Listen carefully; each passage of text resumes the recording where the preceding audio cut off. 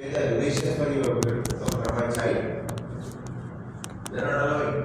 They don't want the children who doesn't have basics also in intermediate. Basically, intermediate is easy, and there are some questions from my parents. They asked me, sir, my child has studied in CBSE. One of them said, my child has studied in ICSE or IGSE, sir.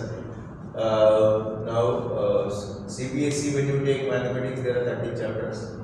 ICSE 32 chapters are there. Maths. What is an advantage? Yes, basically in intermediate, they'll know few of the concepts and references. That's all of school level. It doesn't mean that school level I got 90% means in intermediate it is not required that you will get 90%. Until or unless, don't be overconfident for yourself, my dear children. You need to check for yourself. Every examination, whatever we conduct, or you join in any other college where you write your examination, you need to check that where I have done mistake. Is a postmortem that you have to do it. Why I have done mistake?